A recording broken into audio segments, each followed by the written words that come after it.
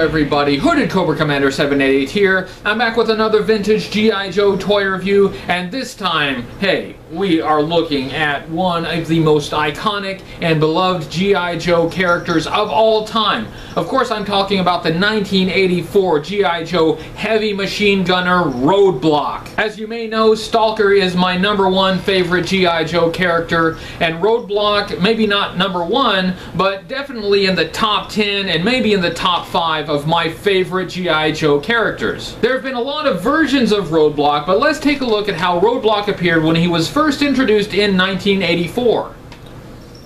This is Roadblock, G.I. Joe's Heavy Machine Gunner. He was first introduced in 1984. He was also sold in 1985.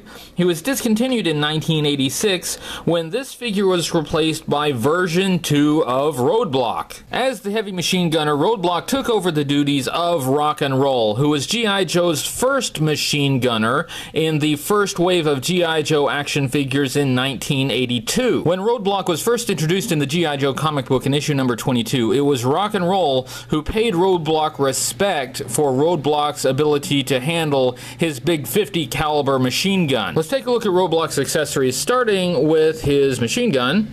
This is an M2X machine gun, and what this really is a modified M2 Browning 50 caliber machine gun, sometimes called the Ma Deuce. This is a pretty good representation of the M2 Browning. It looks a lot like that real world weapon. Main modification on here is the M2 usually has like a double grip here in the back, whereas this has a pistol grip. If you look at the artwork on the card, it almost looks like a pistol has been grafted onto the end of this weapon. To go along with his Ma Deuce, Roadblock has a tripod which can be mounted on his backpack. The tripod has a hole which fits in this peg here on the backpack. Mount the machine gun on the tripod by threading this peg through the hole on the tripod.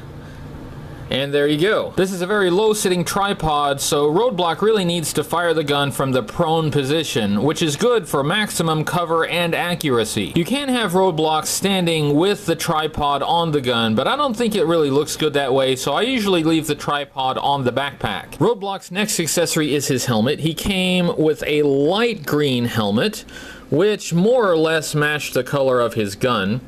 This is a standard helmet. It's much like the helmets that came with all of the 1982 G.I. Joe action figures like Rock and Roll. But as you can see, this helmet that came with the earliest versions of Roadblock did not have the holes in the sides. Later versions of Rock and Roll did have a helmet that had these ear holes like Rock and Roll's. Another figure that came with this light green, no holes variant helmet was the earliest versions of Duke. Roadblock's next accessory is his backpack, and his backpack is an orangey brown color that pretty much matches his pants. This backpack is not very well detailed. It has this handle here, but it's a little bit thick. I don't think I would put that in the action figure's hands. Don't use that as a handle. And of course it has this knob here on which you can mount the tripod, and that is very small and it sticks out, and that can crack off very easily. You see a lot of backpacks with that little knob missing. And finally, it has a removable ammo box. This ammo box pegs into this little peg right here, and that's another peg that can crack off very easily. Just goes in that hole on the ammo box here. The ammo box is very simple, and there is no ammunition belt, nor is there an ammunition belt sculpted on the action figure, unlike the bandoliers on Roadblock here. So you just kind of have to imagine the ammunition being fed into the machine gun. This is not exactly what a real 50 caliber ammunition box looks like. If you want to know what one really looks like, it looks like this. Let's look at the articulation on Roadblock. He had the standard 1984 articulation, meaning he could turn his head from side to side like that. He could also lift his arm up at the shoulder and swivel it all the way around. He had a hinge at the elbow, so he could move at the elbow about 90 degrees. He had a swivel at the bicep, so he could swivel his arm all the way around. The figure was held together with a rubber O-ring, so he could move at the torso a little bit. He could move his legs apart about so far. He could move his leg at the hip about 90 degrees, and he could bend at the knee about 90 degrees, and that's a very tight joint there. It's so tight it makes me nervous to move it. Let's look at the sculpt, design, and color of Roadblock, starting with his head. And the sculpt on the face is good enough, I suppose. I don't really have any complaints about it. He's got a mustache there, a little soul patch kind of thing on his chin. You can't really see his ears. His ears aren't very pronounced there. But one thing I don't like about this head is that he has a very narrow head, but also very long.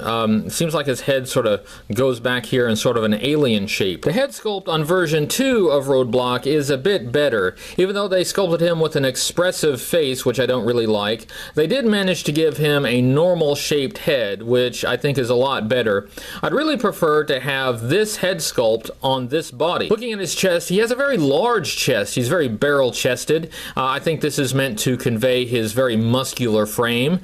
He has a camouflage tank top, and over that he has black straps. Those are straps for his backpack. Even though this is supposed to be a very muscular figure, his arms are really average size. No specially sculpted muscle tone in his arms. We have some green gloves, and we have a green watch and a green glove on his left hand. On version 2 of Roadblock, we did manage to get more muscled, sculpted arms, but what I really wanted to see was a very muscular frame and arms like on Sergeant Slaughter. That would have been more befitting of the Roadblock we saw in the cartoons and the comic book. On his waist piece, he has a black belt, a reasonably detailed belt. That looks pretty good. And then he has these brown trousers that are sort of a slightly orangey tint. This orangey brown plastic has a tendency to be very fragile, so you'll see a lot of these 1984 Roadblocks with broken crotches. On his right leg, he has a green knife with a strap.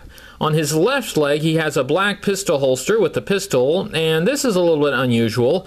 Usually when I see pistols sculpted on the left leg of a figure, that's an indication that he is left-handed. However, I don't think Roadblock was ever portrayed in any of the media as being left-handed. Then on his feet, he has some pretty standard black boots, and these boots are kind of an odd shape. His toes are sort of bulbous there. They sort of bulge out. It gives his feet kind of a weird shape. I do not use a figure stand with this figure because of the very fragile plastic. I'm worried about cracking the heel off of the foot with a figure stand. But case in point, even though I've been very careful with this figure and tried not to put any stress on the plastic at all, still I've got a chipped heel right there. So this is very fragile plastic, so do be extremely cautious with it. Let's take a look at the file card, and normally I only have the file card, but for Roadblock I have the full card back. The figure would have been packaged on a card very much like this. You can see the artwork on the front of the card here. It says he's the heavy machine gunner, codename Roadblock. It's got the contents of the card listed along the edge here. Fortunately, there's some of that still on there. Often, when the card is opened up and the plastic bubble is ripped off, it rips off the card contents too. So I think it's very unfortunate that they put the card contents along the edge there. Flipping the card around, we can see the cross-sell with all of the other G.I. Joe action figures that were available at the time. He was worth 1 flag point, just like all other G.I. Joe action figures. And here we have the file card, which we're encouraged to cut out and keep. The file card has his faction as G.I. Joe. It has a portrait of Roadblock. That was from the artwork on the front of the card. It says he's the heavy machine gunner. His code name is Roadblock. His file name is Marvin F. Hinton. His primary military specialty is infantry heavy weapons, and his secondary military specialty is cook. This secondary military specialty of cook is very important to the personality of Roadblock. His birthplace is Biloxi, Mississippi, and his grade is E4. This section says Roadblock's dream was to be a gourmet chef. He was working as a bouncer to earn money to attend the Escoffier school in France when an army recruiter convinced him that the army could train him to be a chef. This Escoffier school is referring to Auguste Escoffier, who lived in the late 19th and early 20th century. He was a French chef and the author of many books on French cooking. Roadblock's preference for gourmet food is reflected in his early appearances in the G.I. Joe comic book. Roadblock joined but found army menus and preparation techniques too appalling. Surprise, surprise. Transferred to the infantry. With each career move, he's moving farther and farther away of his ultimate goal to be a gourmet chef. Qualified expert M2 Browning 50 caliber heavy machine gun, and that really is what this accessory is supposed to reflect, even though it's called an M2X. All Warsaw packed heavy machine guns, M16, M19, 11, A1 auto pistol. This bottom section has a quote. It says, "A 50 caliber Browning Browning weighs 84 pounds. Add 50 pounds for ammo, that's about 134 pounds of steel, generating 2,930 FPS in muzzle velocity at a cyclical rate of 550 RPM. Anybody who can handle that doesn't need a machine gun to keep me away. This bottom quote really doesn't say anything about Roadblock at all. It really talks about how massive and powerful his machine gun is. So massive and so powerful that it really probably wouldn't be possible or even practical for Roadblock to fire it handheld like this rather than mounted on a tripod. Looking at this figure overall, of course, this is an iconic G.I. Joe character, one of the most beloved characters in all of the history of G.I. Joe, so it's hard to really knock Roadblock as a character. The figure has a few flaws though. The head sculpt is weird, and really the head sculpt for version 2 of Roadblock is much better. Even though Roadblock did not appear with his helmet very often in the G.I. Joe cartoon or the comic book, the figure looks better with the helmet on. I do like the uniform of version 1 Roadblock better than version 2 though.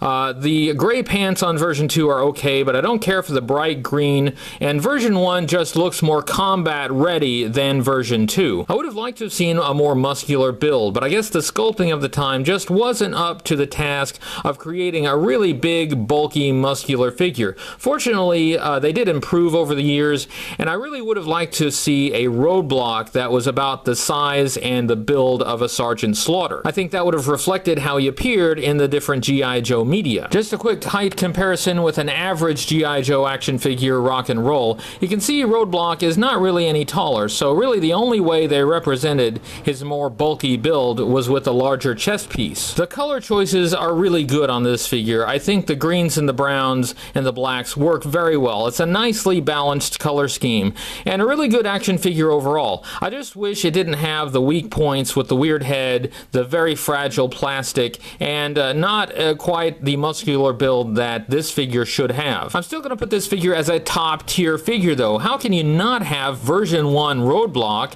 as a top tier figure, even with the flaws? I loved this figure as a kid, played with it all the time. He had to be on all the missions. This was just a great iconic figure, and as a kid playing with it, I got a lot of great memories of it. Roadblock was very prominent in G.I. Joe media. He made many appearances in both the cartoon and the comic book. In the G.I. Joe cartoon series, Roadblock spoke with this weird kind of rhyming pattern. Essentially, almost every line he spoke was in rhyme. And really, why? Just why? Did they think since he's a black guy that he should be a rapper? No more rhymes now, I mean it! Anybody want a peanut? Roadblock really shined in the G.I. Joe comic book, where he was portrayed as more than just a big guy. In issues number 28 and 29, he literally puts the guns of the killer whale on his back in order to save the entire team.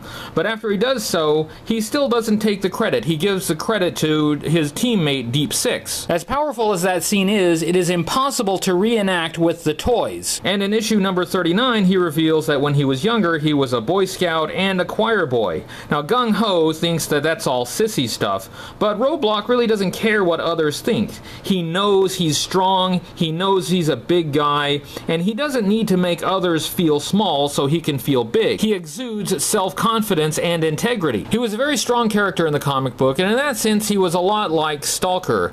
Now in the G.I. Joe toy line we did not get a lot of African-American characters, but it was very strong, very good writing in the comic book that kept these African-American characters from just being the token black guy. So I have to give great kudos to Larry Hama, the writer of the G.I. Joe comic book, for how he handled these characters. And it's worth pointing out that in another issue of the G.I. Joe comic book, Roadblock beat Storm Shadow with pure muscle over skill. In the live-action movie G.I. Joe Retaliation, Roadblock was played by Dwayne "The Rock" Johnson.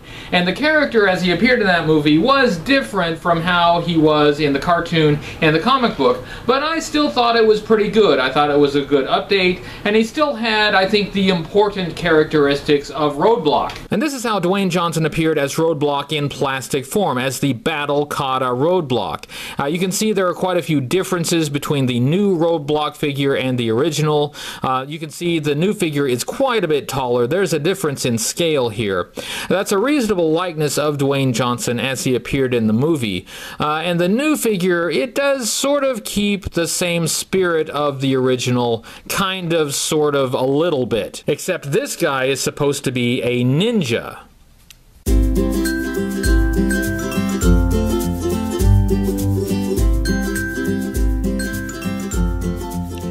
Here's a brief history of G.I. Joe Tough Guys. When I was first playing with G.I. Joe toys back in 1982, Rock and Roll was the tough guy on the team. He was the muscle. Really because his file card mentions weightlifting, and he came with a really big gun. In 1983, though, we got Gung Ho, and he was portrayed in the comic book as being very tough and mean, and he has some kind of sculpted on muscles on his chest. So he became the muscle on the team. He became the team's strongman.